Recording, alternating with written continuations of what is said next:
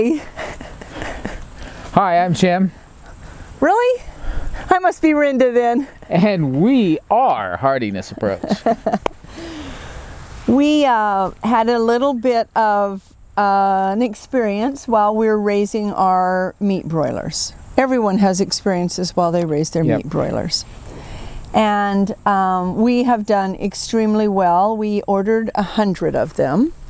And I think they sent us about 103 or 4. And for those of you who haven't watched that whole journey, we have 2 other families that we talked to them and they wanted to have some broilers as well. So that enabled us to buy a large enough quantity that we got a lower price per bird.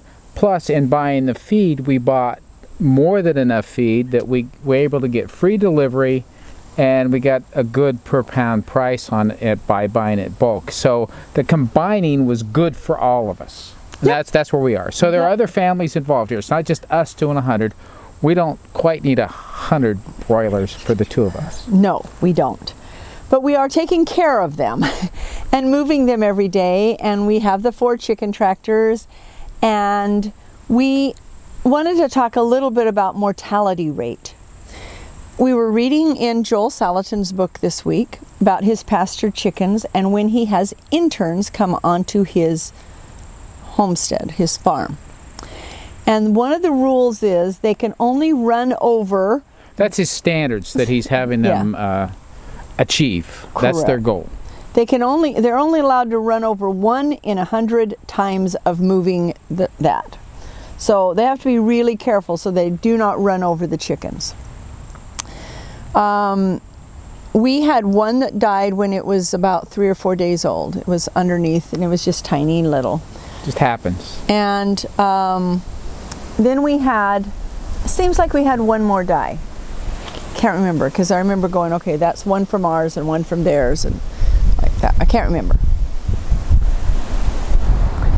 And then we went on vacation and we had these 2 families move our chickens for us. Inexperienced, not used to doing it.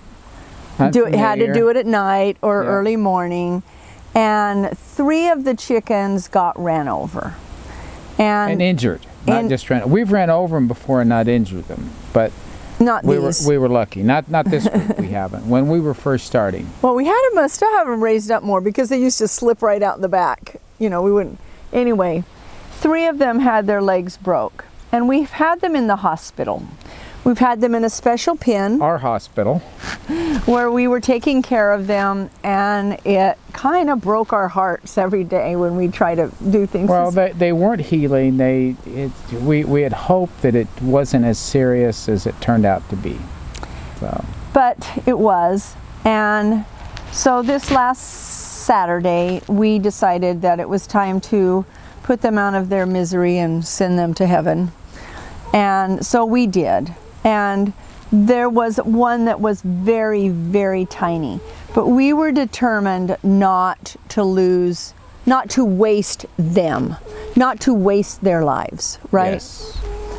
And I make no bones about it. The last one was only about this small. And I actually held it in my arms as he killed it. And then held it as its little heart beat and everything as it was dying. And it was very hard, but I did it. And then we have a piece that we are showing you about our new plucker. And we thought, well, we got our plucker on Saturday, let's go ahead and process them and see how the plucker works. And so I'll show that part right now. Yep. We're ready to try the plucker. We've got our 3 little ones that had been injured. They're ready for us to do the plucking. We're going to see how it works.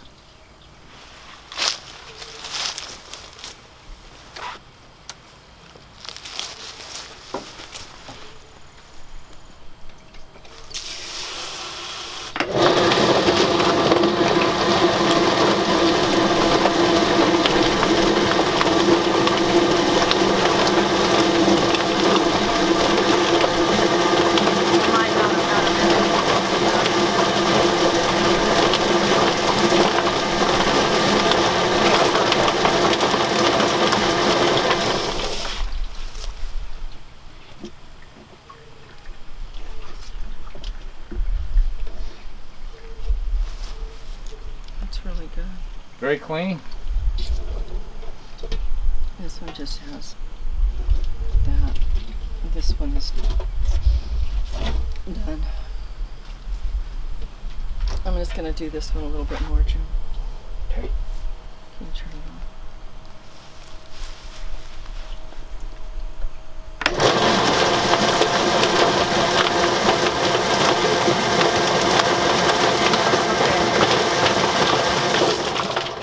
I think I just didn't have it in the water long enough.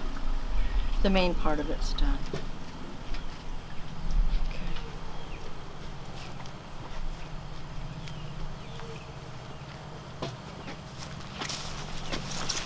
So the plucker works great. I might not have had one of them in the water long enough. This is very hard. Today was super, super hard for me because one of them was so tiny, and I actually held it while Jim killed it and let it die in my arms. I never, ever, ever take this lightly. This is very, very serious, important thing to me and Jim, both. But it would have been more tragic if we'd have just tossed them and they didn't get to live long enough to try. And we tried, but I couldn't watch them suffer anymore. So now we will at least be able to put their meat in the freezer. Okay. So the plucker worked very well. And then we took the chickens and we cleaned them all three of us. All three of us. All three of them. All two of us Yeah, cleaned we work on them. And together. We put them into the cold chill, and then we put them in the refrigerator, and I said, you know, I'm not even going to freeze these. Let's just take care of them now. And so I cut them all up. I cut them up, all the legs and the breasts and everything, and it was very evident. You could see where their broken legs had been and why they were hurting so bad. And so yesterday for our Sunday dinner, we had fried chicken, and we were very aware that we were eating them. Really, with all that we're trying to do, making certain that their life wasn't wasted. They had a purpose, and for them to fulfill it even in a crippled way was at least redeeming for what went on. So it wasn't a total waste. And the chickens are gathering around us. Half of them are here. Foraging. The big hens. They always think we have something for them to eat. They're going to come and check it out. It's going to just jump up on us, I know it. Anyway, we decided to cook all of the meat. Now, it was 3 chickens, but it was probably the equivalent of a large chicken and a half. Yeah. And so we ate, we love the dark meat, and so we ate fried chicken yesterday for lunch, and we have some today left over for our lunch. And then we did all of the breast meat, which we will cut up, and we cooked that all, and now we're going to make like enchiladas or chicken salad. Yeah. Anyway, it made me feel really good that we didn't just toss them, you know. They were good. Yeah. They were good. Yeah.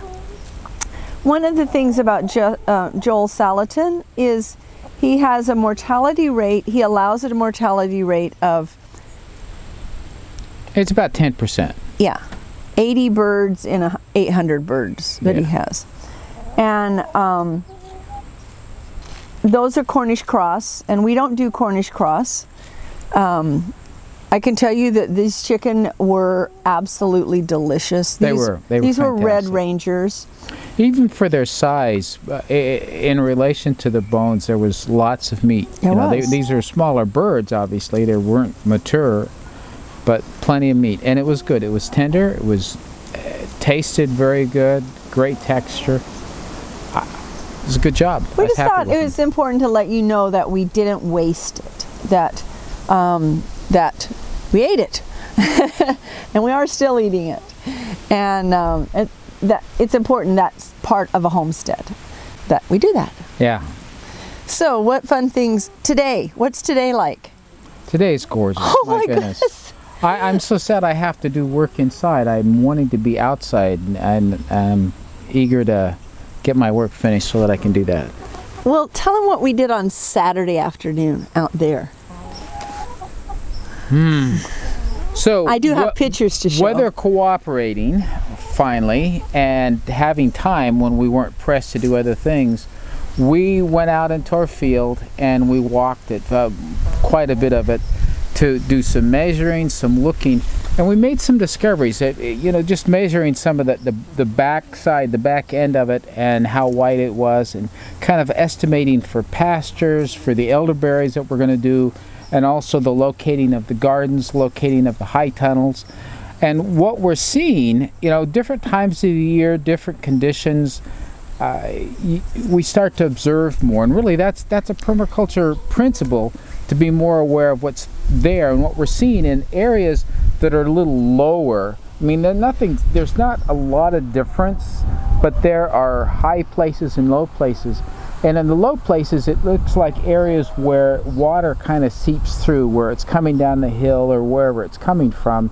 And so underneath of the soil, not as far, there seems to be more water, whereas these higher places, it's drained off. So in the low places, more grass, taller grass. You guys, not just tall grass. Less of the weeds. Succulent grass. Up to your knees. Beautiful, like gotta get an animal on this grass. Yeah. Oh. So, now, we don't know grasses really well. I don't know what we're calling weeds out there. If some of the grasses that we're seeing aren't that good and some of the weeds would be good forage, we don't know.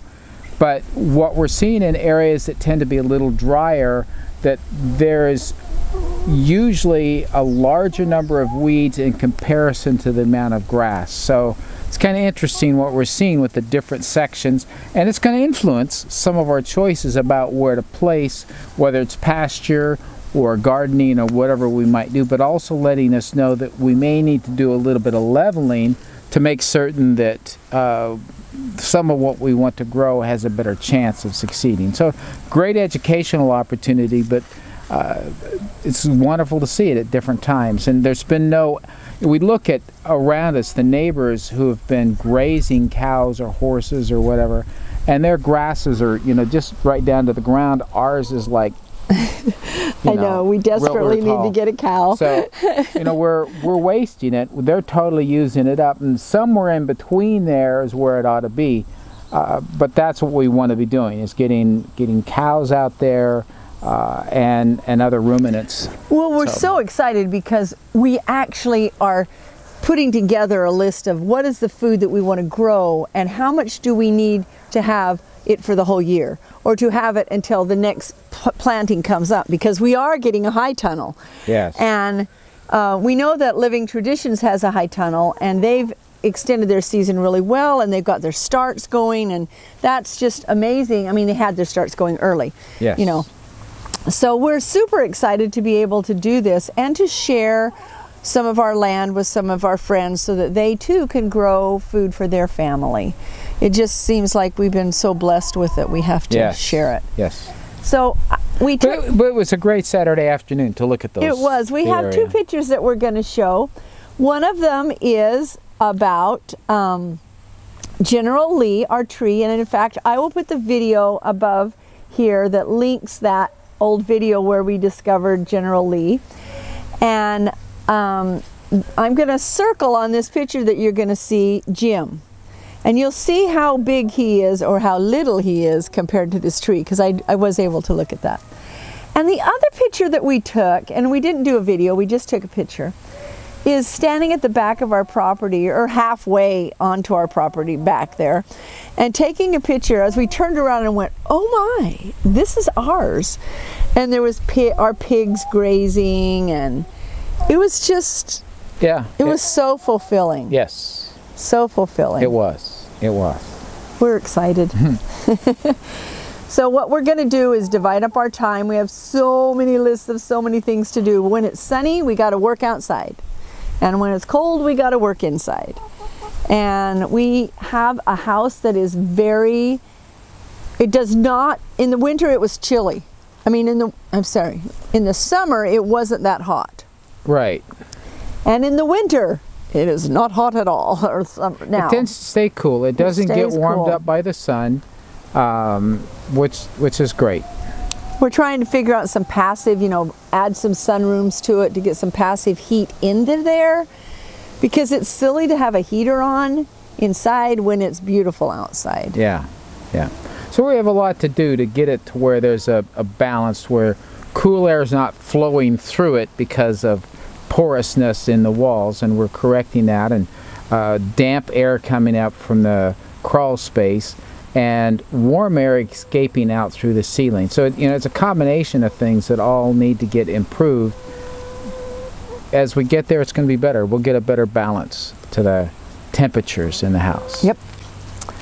Anyway, thank you for joining us on our little homesteading journey, and we are continuing to have fun. Yes, we are.